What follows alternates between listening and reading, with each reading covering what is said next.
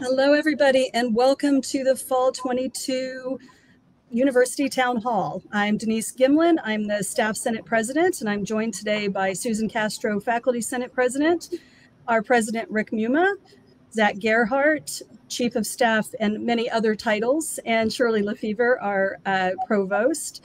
I'm just going to let Rick say a few words, and we'll go from there. Well, thank you, Denise and Susan, for putting this together and continuing to host these town halls for the university. Really appreciate it. And thank you all for being here. Those of you who are watching it, thank you for being here today. And thank you for all the work that you do on a regular basis. We really appreciate it. And looking forward to answering any questions you may have. I'm assuming Denise and Susan will remind you to put those in the chat comment dialogue box so we can see what those are. So looking forward to the afternoon. Thank you, President Muma. Shirley, did you have any comments you wanted to add before we start answering questions? Sure. I will also just say hello to all of you, and I appreciate the opportunity to answer questions and share some updates. Great. Thank you very much. Susan, I think you had a question. I do. I'm first up. So, Rick, I know a lot of faculty are concerned with what happened at Emporia State University. Can you tell us how WSU is preparing itself to avoid being in that situation? Yeah, I'd be happy to. Great question. And what I'll just say, a real simple answer is that it's what we've been doing all along. As many of you know, that we've been trying to deal with cuts and different adjustments that we have to take that's served up through legislative changes, the Board of Regents changes, and we've handled that internally. But one of the things that we've done all along is to invest in the institution. And primarily that investment's been around recruitment and retention. And so, as you know, if you read the news today, we're growing as an institution, and we're really the only institution in the state that is. We grew about 5% in headcount and 4.4% in FTE. That's why we're in a different position than Emporia State. Now, from what I've heard and what I've read is that has not been the case. They have not been, they've been cutting, but they haven't been reinvesting into programs and in areas that are growing and demand by students, but also trying to recruit and retain students. And that's been a major focus. As many of you know, we have invested a lot of resources into that, and that's why we're in a much better position than some of our other sister institutions. Thank you for that response, Rick. And that really touches on my question, which is relative to our enrollment numbers, which were out today. Did you want to talk about, I know you did touch on that with a 5% growth, but do you want to shout from the ceiling a little bit more about how great our numbers are looking? Yeah, and if you saw the WSU Today article or if you've seen the news coverage on this, if you look at all of our enrollment here at Wichita State, main campus, and our locations and WSU Tech's locations, we're almost at 22,000 students. We're about 16,921 students here on Wichita State's campuses, which is phenomenal. We're getting back to the numbers that we were back in the 70s and 80s. A lot of that enrollment increase is driven by the people in this community, particularly among Hispanic students, but also graduate students and international students. And that's very helpful as we continue to make sure that we have the revenues that we need to continue to operate in a productive way and also invest in programs and people and students as we move forward. We'll be releasing additional information about this as we move forward. A lot of the driver of enrollment in the program areas is around computer science, data science, business analytics, digital arts, cybersecurity, human resource management. Those are the areas that a lot of students are interested in at this point. So we need to be focused on that and make sure that we continue to grow those areas. As you know, that's been also a focus of our institution in terms of digital transformation. And the Innovation Campus is really shaped up to be a digital ecosystem. So there's a match there as well. So we'll continue to move those particular initiatives forward and make sure that we're providing what students need and also what students want in terms of their future, being mindful that we need to respond to our business and industry partners or community agencies, whoever hires our students, be mindful that we're responding to that and helping put talent out there and grow jobs for our community. So that's what we'll continue to do. And I think that's all very positive news. Nothing really works unless you're growing. And if you look at any organization, ones that are successful are growing. That doesn't seem like a really hard concept to think about, but that's what we have to always be focused on. As the population of students will shrink over the upcoming years, the more we can position ourselves to attract students here and provide relevant opportunities for them is going to make us to be a very sustainable institution going forward. Okay. Switching from enrollment numbers, we have several projects going on, lots of things in progress. Can you tell us a little bit about highlights of what's going on with our developments? Yeah, so we have some slides. Caleb, if you can pull those up once you go to the next slide. Actually, that's the enrollment slide. Once you go back to that slide, Caleb, I didn't ask you to pull that up.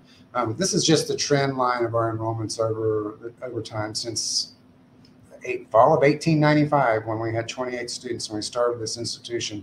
And you can see where we ended up almost at 17,000 students. That's our goal for 2025, to be consistently at 17,000 students. So we can't say, yay, we made that until we're consistently at that number over time. And you can see we're real close to that. WSU Tech also has a goal of being about 6,500 students by 2025, and they're well on their way as well. This trend line does not represent WSU Tech's numbers, just Wichita State main campus and the additional locations that we have. Okay, so we'll move on to the next slide, for what Susan was asking about. As you know, there's a lot of projects. I've talked about this in the various college town halls. Not everybody has been in those town halls, so I'm going to cover it here too. This is our latest campus map of projects that have been completed or in the process of being started or in the future. So let me just go through the next slide as well. And we'll start with projects that you'll see some movement on over this next year. I'll start on the left-hand side, in the bottom portion of that slide. You're all familiar with the Shocker Success Center. Now that the Spartan School of Business has moved into Woolsey Hall, which is in the center of this map, we now have the opportunity to renovate that facility into a very state-of-the-art Shocker, what we're going to call a Shocker Success Center, which is going to bring together about 17 offices into that facility. And it's a perfect location because it's right next to the library and also to the RSC. Now, you're probably thinking, oh my God, that's a horrible building, the way it looks on the inside. Well, we're going to completely renovate this facility and gut it. You won't recognize it on the outside and on the inside, especially. It'll be opened up, the floors will be opened up. And you'll see the kind of spaces that you see in the RSC and Woolsey Hall, modern ways of how students get together and want to work together and study together. So that's what you'll see in that building. We already have secured the funding for that project. It's about an $18.5 million project. A third of it comes from private donations. A third of it comes from a student fee increase. And the rest of it comes from resources that the university has been holding back to help support student success. And we have already bonded that facility, and we'll start construction probably in January. It wasn't going to start in October, but there's been some identification of additional asbestos in that facility. Who would have ever thought that? And it's going to push back that start date until January of 2023, with a completion date of probably summer of 2024. It's about a 14-month project. At the kickoff, I talked about Cessna Stadium and the need to do something with that particular project. That facility is, in its current form, opened in the late 60s. really hasn't been a lot of updates to it. It was obviously built for football. We no longer have football.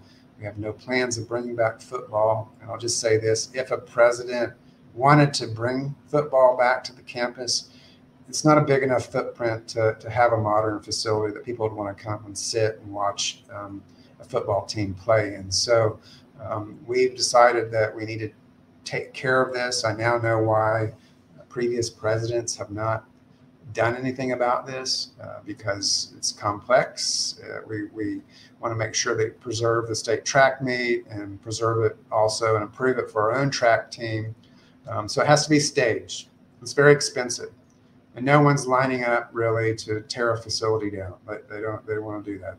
They're more interested in us tearing it down and then perhaps invest in it. So you see that rendering there that's pointing to where that facility is. So what we're planning on making this more of a multi-purpose, multi-use facility with potential entertainment, concert venue at that facility.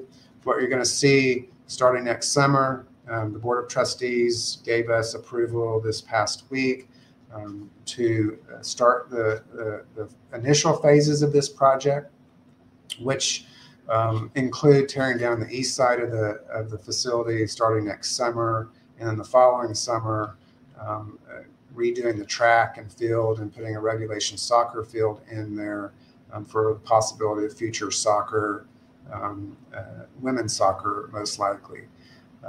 And so there won't be a stand built back on the east side, but what there will be is a grassy bermed area that will allow for seating of about 2,300 individuals in that particular area. There'll also be some restrooms and some other infrastructure, but also a place where we could have staging of concerts. So more to come about that. There's been some articles in the Business Journal and the Eagle that you can refer to about more information.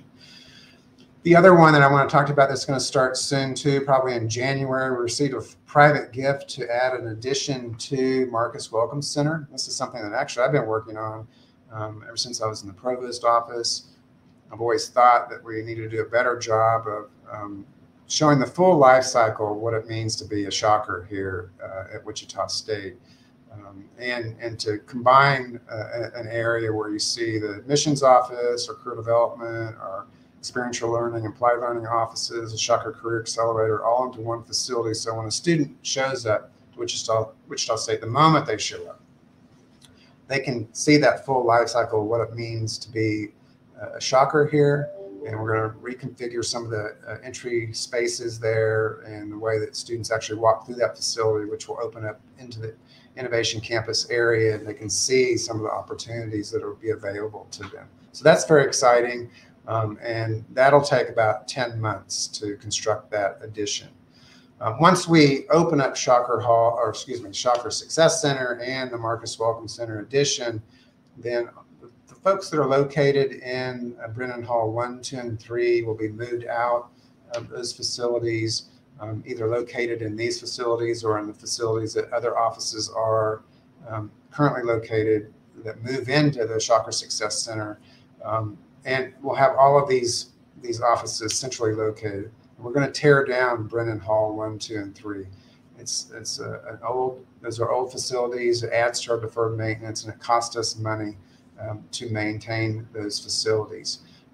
Also, just so you know, Intensive English has moved to Linquist Hall. And so they've already moved out of the 2 buildings at 17th and Hillside, and we're going to tear down those facilities this year. Again, removing them from our deferred maintenance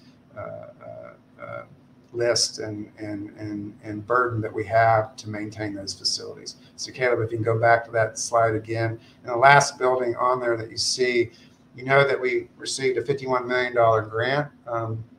It was from the Economic Development Administration, Department of Commerce, U.S. Department of Commerce. I want you to understand that that was a very key grant to capture. It's very competitive. 600 different universities, organizations across the country applied for that. We were identified as a finalist, and one of 60, and then ultimately one of 21 that were funded.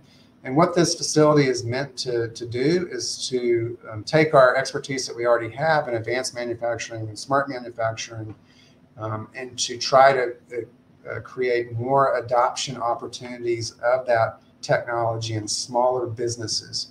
So there'll be research space in this area along with educational space. This will be located just east of the Woolsey Hall School of Business. So you'll see construction on this project starting in the spring. There's about $36 million that's going to be a part of that grant to build this facility. And then there's also being proposed space for faculty to use as well as research space. And Provost Lefevre is working with the deans on that to work through that particular aspect of the project. So Caleb, you can go to the next slide. I also want to just update you on where we're at on additional construction projects on the Innovation Campus. I want to make sure everybody is understanding of how the Innovation Campus is funded and how it is managed. And one of the first things that you need to know is that the actual north, would that be northeast corner of the map up there, at the corner of 21st and Oliver, extending down to 18th Street and Oliver. That land has already been leased out to a developer before my time to develop partnership buildings and other amenities on that side of the campus. They built Starbucks, they built Brayburn Square, they built the partnership building that's just west of the Crash Lab at 18th and Oliver. They built the smart factory that Deloitte is housed in, and they built Airbus building as well. So you may know that or heard that ATF has been working with our School of Criminal Justice for a while on various different things.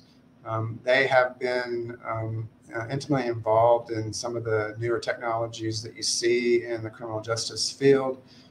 They have been intrigued by our expertise in digital transformation, digital twinning. And so they're moving their R&D, their entire R&D operation that supports their gun crime intelligence operations to the Innovation Campus. And they're going to be located in that building that is just west of the Crash Lab, which is at the corner of 18th and Oliver. It's kind of that building that you see that's just right in the middle of those two blue future buildings. And they have plans to build an additional building that you see just to the west of that building. And then the developers are going to build an additional building, which is just south of the Hyatt Place Hotel, right there on the water, to allow for other partners to be considered coming to Wichita State. So those are in the works, and you'll see the ATF moving into that initial facility in the spring. Let's go back up to the corner of this map, and you can see some arrows pointing to some maroon colored buildings. The developers have done a study and have determined that there's demand for additional housing, not student housing, but housing that anybody could rent an apartment. And so they're going to, and they're currently in process of putting together a plan to build some apartments on the other side of Brayburn Square. And then just south of those two buildings, there is another building that they have evaluated, and which is a multi-purpose building to allow for conference space, gathering space. That's also in the works. Just an update on Brayburn Square, where we have Fuzzies and Social Tap and Shocker Store. There's a credit union there, Ameritrust. There's also going to be a Jersey Mike's sandwich shop, and I can't remember the name of it, a gourmet corn dog shop that's going to go into that facility. And then Pedigo, which is a bicycle shop, motorized bicycle shop that's has a location in Bradley Fair. They're going to also put a location into this facility. So that's going to pretty much finish off that particular space. And so that's why the developers are working on these apartments, but also additional retail space that's going to be associated with those apartments as well. So let's go to the next slide. So these are things that we're thinking about, proposed, still having conversations about. Let's start on the left-hand bottom part of that slide. The University Village concept was started a couple of years ago. We have all kinds of public comments and presentations on this. I already talked about when we tear down Brennan Hall 1, 2, and 3. It opens up some space there that could be potentially used for development. And then we have 2 parking lots that are there as well. And of course, the area at 17th and Hillside. And so we've been working with the community. They'd like to see a more intentional connection to the university, to Fairmount neighborhood. You know, they want to see a grocery store. They want to see a drugstore. They want improved lighting. They want improved connections to the university. And so we have been talking to developers, and there is some interest, but we're still pretty early in the process before we would do anything to greenlight that particular project. But just so you know, that's where we are there, in case you've been following that. Right in the middle of this map, you'll see 2 little yellow buildings that are on the flats, extension of the flats, the residence hall. We're not in a position right now to think that we need to build additional housing, even though we've had some increased enrollments, particularly at the first time in college student level. We want to make sure that we're really careful about not building for a high watermark. So we'll have to study this a little bit longer. But we do have some supporters who are interested in helping us potentially build additions. So we're trying to figure out what that would cost should we want to move forward in that particular area of our campus. And then back to 21st and Oliver, if the apartments that they build right on the east side of the pond associated with Brayburn Square are successful, then there's plans for additional apartments there. There's also space for a freestanding restaurant just south of Brayburn Square and also east of Hyatt Place Hotel. So that's possibilities there. Again, that's all been leased out already to developers. And as we continue to grow and create more demand, those kinds of things are likely to happen in the future. And that just leads us to 3 plots of land that we have no plans for at this particular time. We're always looking for and talking to different partners who are interested in joining our campus. You know, now that we've created this digital ecosystem on the Innovation Campus, and we're growing our student population, we have more and more companies who are interested in joining our campus. So right there at 17th and Oliver, there's a small lot, and then there's 2 lots just east of where Woolsey Hall is located. And that's where those 2 buildings would be situated should they come to fruition. So that brings us back to the next slide and to talk a little bit about the biomedical campus. That the legislature provided $35 million last year to both KU and WSU to kickstart that particular project. This is a gap in our community. We do not have a health science center, health science education center, academic health science center, whatever you want to call it, which is an interprofessional grouping of healthcare provider programs working together, housed together, sharing resources. Truly working in an interprofessional way. We know that through research over a number of years that if you train individuals in that way, you improve patient outcomes. In the community, we spend a lot of time addressing aerospace, manufacturing, agriculture, transportation, logistics, but what this community has not addressed is healthcare. If this community is going to grow or wants to grow, this is an area that needs to be addressed. And so any community that you see that has this kind of thing, and it's in communities that are growing or want to grow, you see this very enriching experience for students, but also it brings in innovation and research and just really blossoms after that. I was trained in the largest health science center in the world, the Texas Medical Center in Houston. That's what you see. And it's a very enriching experience for students, but also spurs off or spins off all kinds of research and innovation in the community. So that's very exciting. Our focus with KU this legislative session is to secure funding to bond a facility, utilize the $35 million that we already have received from them, which is ARPA dollars, by the way, that came from coronavirus relief funding from the federal government. If you go to the next slide, Caleb, you'll see these facilities in the core of the city. People question us, or why isn't it going to be on our innovation campus? Well, there's really no room for that because this will be about a 450,000 square foot facility, 300 million at the top amount of price of the facility. And we've already created a lot of healthcare infrastructure in the core of our city. You look at this map, you see Via Christi at the top in the north part of that L-shaped shaded area. You have ComCare in the south part of it, south of Douglas. We have the Osteopathic Medical School. We have a Culinary Institute. It's going to have a food service component for students down there. And so likely haven't selected a location yet. The city has some space for us that they'd like us to consider.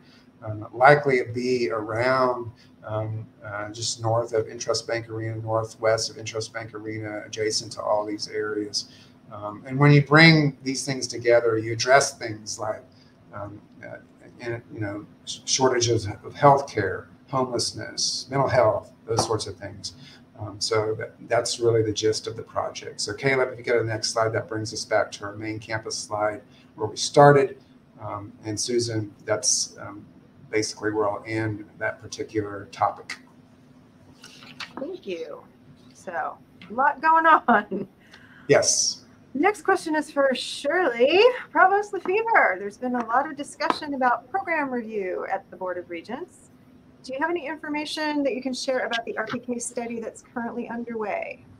Sure.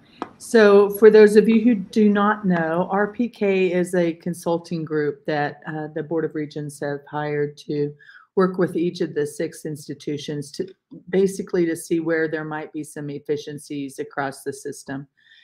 So right now they're in their data collection, data analysis phase. So they've asked us to submit information on what programs we currently offer, what our faculty workload is, what the enrollments are in the programs that we offer.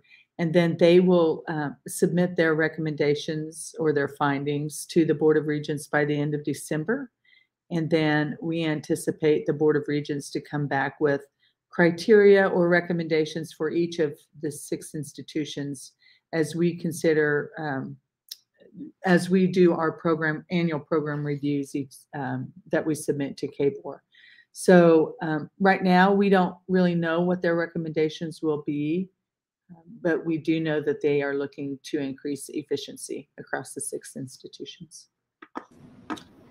Hey, Susan, can I make a comment about that?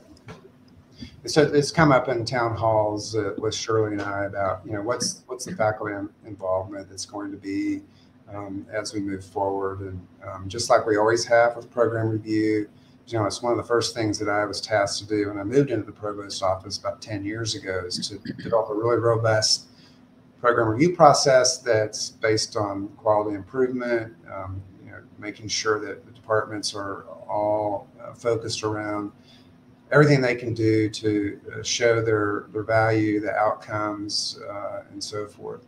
And I just want to make you all aware that, times have changed over the last several years. There's all kinds of accountability, not just from the Board of Regents, but also the state, the governor, our students. And so we need to make sure that all of us take this really serious and make sure that we show the value of our programs that we're offering. And how can you modify those programs to make them more attractive to students? You know, we all believe that all of our programs as is should be attractive to students, but not every program is viewed that way, particularly the current student body that we're receiving at our institution. So every year you need to be cognizant about how you can show the value of your program. You know, when I was a chair back in the day at this institution, every year I had an annual report and I gave it to my dean and said, here's where we are in terms of our program. Here's how we're attracting students. This is what we're doing to make improvements. We all need to be aware. That's what the regents are looking for. Now, thankful that program review process that we've had in place for a number of years has done that. We're growing. It doesn't cause as much pain points as other institutions like Emporia that's having some struggles right now. We don't want to be in that situation going forward. But I want you to know that we are committed for you, Shirley and I are committed that you all will be involved in this process, but you also have to meet us in the middle too and talk about, well, maybe we don't need to be doing that anymore. Maybe we need to get rid of that minor. Maybe we need to not do a certificate. Maybe we should modify the curriculum, make it more attractive to recruit students. So need to be much more open-minded about how we can make improvements so we don't have to think about making really difficult decisions going forward. Thank you for that. Before we move on to the next question, I just wanted to remind our audience that if you do have a question, feel free to drop it in the chat. We have gotten a few and we will get to those when we get through a couple of other items here. My next question, Rick, is over the last few years, the university has been able to provide faculty and staff with additional administrative leave days during the holiday shutdown. Is that something that's being discussed this year? Well, good question. We have had this conversation up at the regions, particularly with the presidents. All of us have talked about this. The board during COVID interpreted the policies to mean that this could be allowed in extenuating circumstances.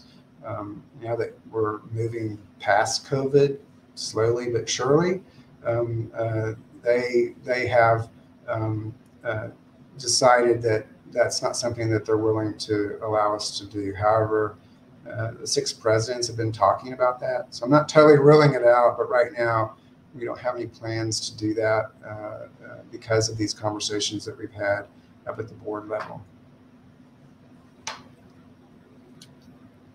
That's disappointing, but maybe there's still some hope. So my next question is for Provost Lefevre. Shirley, what's the latest update on NIS and the DEI plan? Where do we stand?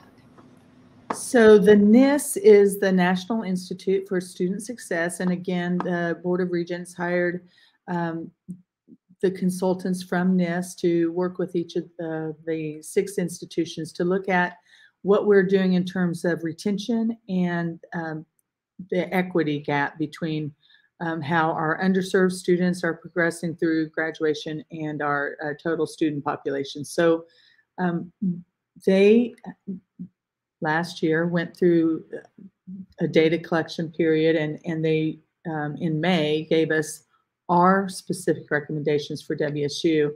And so the evidence is really clear that there's a lot we can do at Wichita State to improve our retention rates, particularly for our underserved student body.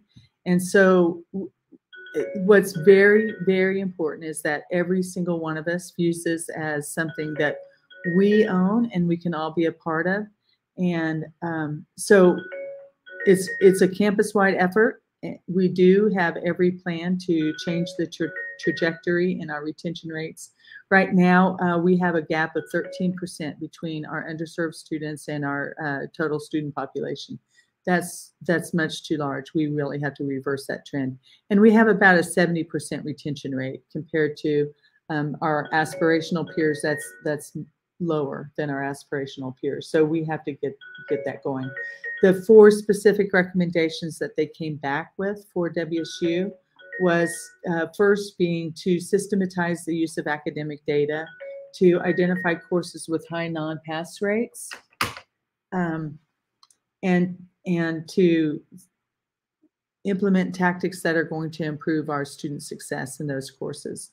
The second recommendation is to standardize academic advising so that every student, regardless of their major, receives the same and consistent support in terms of their advising. The third is to develop intentional pathways so that students can make informed decisions when they change majors.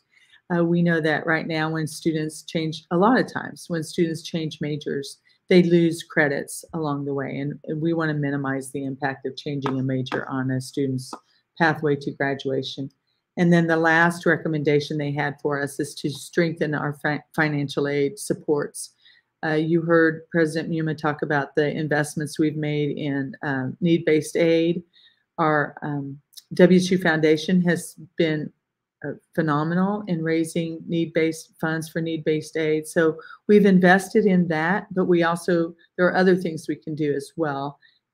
So financial literacy, really promoting students' financial literacy and increasing FAFSA completion rates. So that's where we're at. We have a NIST implementation group that's broad-based. It has representation from all of the colleges on it, as well as all of the SIM members. So we're working towards reversing the trend. Thank you for that, Shirley. It sounds like there's a lot of work going on this process. Hey, Denise. Yeah, Rick. You know, I'm not shy, and I feel like I'd also like to just reinforce what Shirley's talked about in terms of this. And Shirley's, I think they also want to know about DEI. But before you talk about that, you know, obviously all of us want our students to be successful and want them to graduate on time. We certainly want to make sure that there's no difference between students who are here at this institution in terms of their graduation rates, whether they're underserved or non-underserved. And we also want them to be successful along their way, and that they persist and they have a good experience. And if you didn't think that was enough, the other real reason that you need to think about here is that every 1% increase of retention at our institution among first-time and college students is about $500,000 in additional revenues. And so if that's not good enough for you as a reason why to do this, then it's a moral imperative. We're taking dollars from our students for their educational experience. And remember, they're paying for most of it, their educational experience. It's not like when we were in college where the state, at least this state and most other states, were paying about 80% of our education. And so these are all the reasons why we need to do it. But here's the last thing I want to say about it. What's different now is that the Board of Regents has this as a priority, that they are asking all of the Regent schools to decrease the equity gap. All students, no matter their background, should be graduating at the same rate. And so this is another driver of addressing this. And it's not that we haven't been addressing it, but we haven't been intentional about it, as Shirley has said. So we really need to make sure that we work on that. And I said that was the final thing, but I have one more thing to say about this. What's also different is that the Board of Regents is holding me accountable for this, and I'm holding the executive team accountable for this. Shirley's holding the deans and other folks across campus that report to her accountable for this. So this has to be a priority, our number one priority as we move forward. Long-term sustainability of this institution is going to be dependent on whether we have students who persist on a regular, timely basis and graduate from this institution. So I just wanted to make sure that everybody understood a broader context of why we're at this point. Thanks, Rick. I knew you'd jump in. I did want to, I know, Shirley, you were going to talk about DI, and my question kind of ties to that because it's about the market-based compensation study that was completed last year, or the first phase was completed last year. And I know that's built into the DEI plan. As far as compensation, then you can talk about the DEI plan in general. where are we planning going forward with that for the marketplace-based compensation plan? Yeah, I can start that question, and President Muma may want to chime in as well. But this was the first year of our approach to making sure that our salaries are attractive and equitable. So we know that it's going to take more than 1 year to get our salaries where we want them to be. So it's a work in progress. So I would just say, ask every question that you have. Make sure that you're clear on why your salary is the way it is. We don't want anyone to be confused about that. And then also be patient. I think we invested about $4 million, and I can't remember, Rick, if that's right, of our resources internally. $6 million. You know, Yes. thank you. So we're going to we still have a commitment to make sure that we address that need. So, and you did mention that it is a cornerstone of our DEI plan. That is the reason that we started this work for market-based compensation, is to make sure that our salaries were equitable and attractive. The other thing in terms of the DEI plan, if you go to the website, just type in diversity, equity, and inclusion, or DEI, and it will take you right there. But you'll go and see that we have a number of tactics identified. Each of those are aligned to the 5 strategic goals.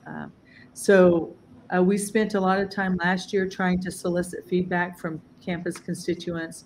We listened, we tried to incorporate that feedback into the plan that you'll see on the website.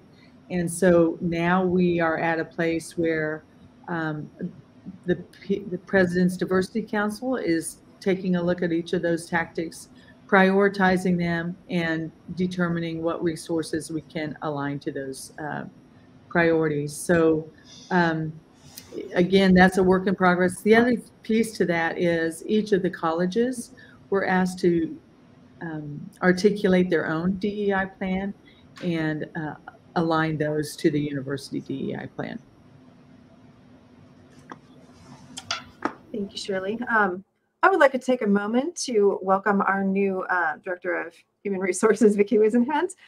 She will be instrumental in helping us with the market-based compensation plan this year. Please, everyone, be nice to her and give her a chance.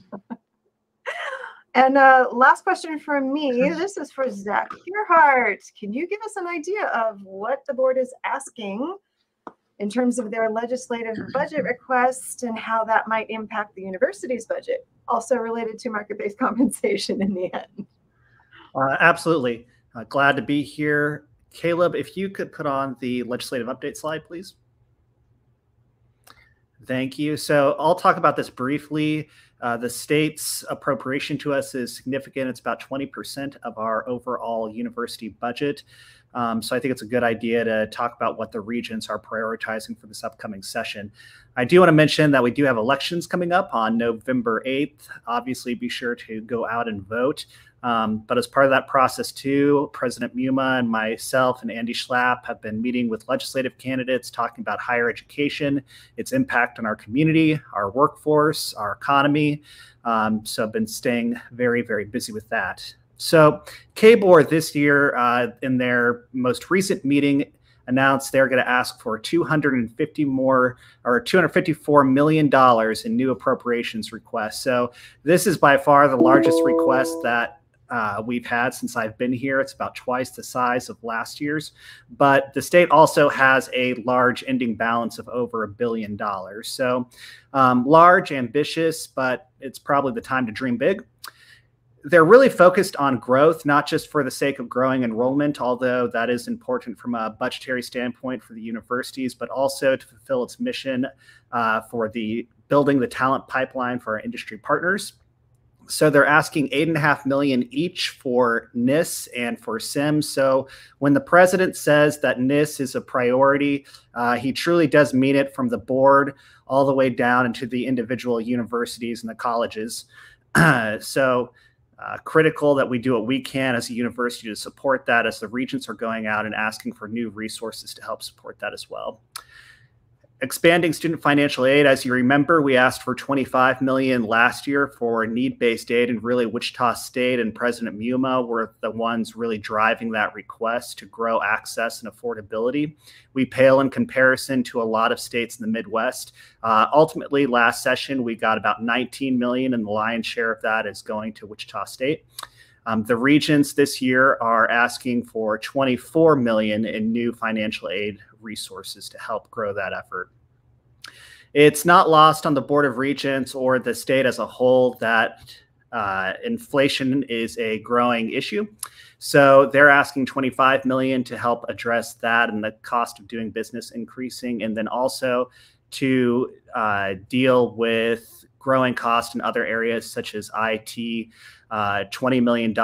And then, as you know, this is kind of the second year that the facility renewal policy has been into effect. So to kind of help drive that from a state level, they're asking for $35 million for facility renewal to help address deferred maintenance, then $10 million specifically for the demolition of buildings. Wichita Biomedical Campus, as the president mentioned, is a priority for the institution, and to help kind of finish the funding for that, we are asking the state, as is KU Medical Center, for $10 million each for a bond to help satisfy the rest of that project. Susan, kind of answering your question about market-based pay and how the state's appropriation fits into that. I would be shocked if there wasn't something from the state to address that, whether it's a proposal by the governor or a legislator. I can't really speak with any certainty until we see how the elections pan out and also what the state's fiscal situation ends up being. But I will say that inflationary adjustment number does help make that possible from an internal aspect. As we get some money there, potentially it helps free up internal resources. So that's what I would say about that. So Susan, Denise, I'll go ahead and hand it back to you. Thank you, Zach. We do have a couple questions in the chat. I've got one that's related to development, so I'm going to ask that one. The intensive English building's being torn down, but what about the Garvey International Center at 17th and Hillside? Is that going to be torn down as well? No, it's not. That's sort of the administrative headquarters of international education, with some additional thought around student services. There is some work being done on how can we provide better international education services to international students on the center part of our campus. That's why we moved intensive English to Linquist Hall, or one of the reasons. But also, we know that we need other student-facing offices on the main campus.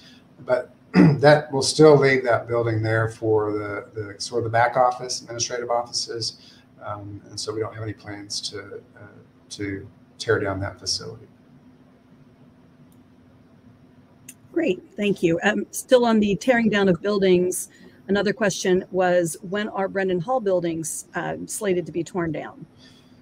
So as I mentioned earlier, the construction of the Shocker Success Center and the addition of the Marcus Welcome Center, once those are completed, we'll be able to shift all those folks who are in those facilities currently to move them to the main campus, either in the Shocker Success Center or the addition to the Marcus Welcome Center, or in offices where offices that are moving to the Shocker Success Center are vacating on campus. So that's not going to be probably until the summer or fall of 2024. Okay, quick reminder, what is NIS and what is SIM? What do they stand for? So NIS stands for the National Institute for Student Success, and I can tell you more about that if you want. And then SEM, SEM is Strategic Enrollment Management. Thank you. Denise, you want to take the last question? I have a couple of questions that were in the kind of a direct message. One of them is, are there any plans now or in the future for WSU students, faculty, or staff or dependents to have an opportunity for tuition assistance for WSU Tech? That's a great question. We haven't had any conversations about that, but we can certainly take that back to the executive team and, of course, to Sherry Utash, president of WSU Tech, and see what she thinks about that. I will say that I do know someone who has a spouse that works at WSU Tech and has asked the opposite, that could their employees come here? Could our employees go there and have that tuition assistance possibility be there? We have provided WSU Tech employees ability to enroll in badges at no cost. Shirley and I, or Shirley in particular, can follow up on that particular issue. Okay, so as a reminder, if you have any questions, please put them in the chat and we'll try to get them answered. We have one last question to answer. Maybe it's already been answered. Market-based compensation helped get someone closer to their assigned pay range, but they're still below the minimum. There's another person who didn't get anything last year. Will these people have an opportunity to get closer to the target and maybe get their first pay range pay adjustment this year? What's our prospect for that? So first, I would say if they have a question about why that happened, they should reach out to their supervisors, because we really want their questions to be answered. And then second question, will there be another opportunity for an adjustment? That answer is yes. So remember, I think the first year we tried to get everyone to as close to 73% as we could, but we didn't get there for everyone. And we actually want to try to get higher than that. So yes, long answer to a short question. There will be another round. Okay, that looks like all the questions in the chat. Rick, Shirley, Zach, do you have any final comments? Well, just to say thank you again for everything that you all do at the university. We truly are committed to helping wherever we can. At our executive team meetings, we're talking about how we can make improvements, not only to students' experiences, but also our employee experiences. We have a new executive director that Susan introduced, Vicki, earlier in this particular town hall. Vicki, I think, is going to bring some new ideas of how we can make even further improvements to employees' experiences here at Wichita State. I would just say one thing really quick. Andy and I have the opportunity to be in Topeka today to testify on workforce, and the chair of the committee opened it up, having the enrollment numbers just had been announced, and saying that it's really impressive what Wichita State has done in terms of enrollment, not just enrollment, but connecting those students into workforce, and seeing just our growth compared to the rest of the system made me have an immense amount of pride in this institution. So I'm just really proud to be here and be with all of you. Yeah, you just took the words out of my mouth, Zach. I just want everyone to know how proud I am. And when we're out in the community, the number of people who have such high praise for what we're doing at Wichita State, I hope you are hearing it as well.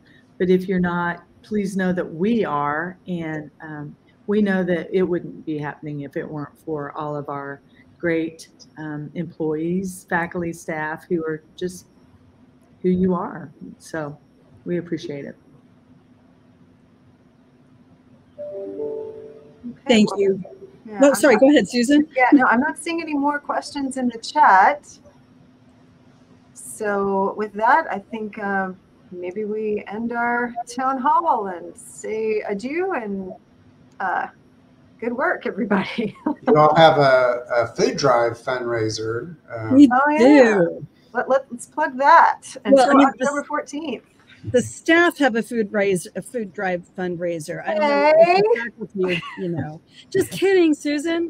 But yes, we're tying that in with Good Neighbor Week. We're going longer than a week to give more people time to do that. So we have drop-off boxes located all over campus. The campus police, as I understand it, are going to help pick everything up when the drive is done to take that over to the Shocker support locker. It's looking great, and so everybody should help participate in that. That really helps our students. and even some of our faculty and staff at certain times. So they have wish list items. I remember last year they were like, please stop giving us green beans. So apparently grad students, sorry, I work in the grad school. Apparently college students don't want green beans. So maybe a few do. But so anyway, check all of that information out on the Shocker Locker page, and they can certainly show you what you need to, what they would like to have, hygiene items, food items. It's an awesome organization. So and once again, the Staff Senate hopes to hold the mantle for the 4th year straight and win the challenge. No, Susan going to doesn't win it win this it. year. Yeah. Faculty, hey, be ballot collectors for the food drive. You know, It's not illegal because it's not a vote. no, the only winners here are the people that use the Shocker Locker. So I'm thrilled no matter whose group wins, as long as we raise the food products and the needs that they have over there. Yeah. Please remember to bring stuff. Well, we Yes. like the healthy competition here, so We we'll do. help support that too. Yeah, Great. that's right. Take care, everyone. Bye-bye. Thank you, everyone. Have a great afternoon. Hey, Caleb, how many people were on?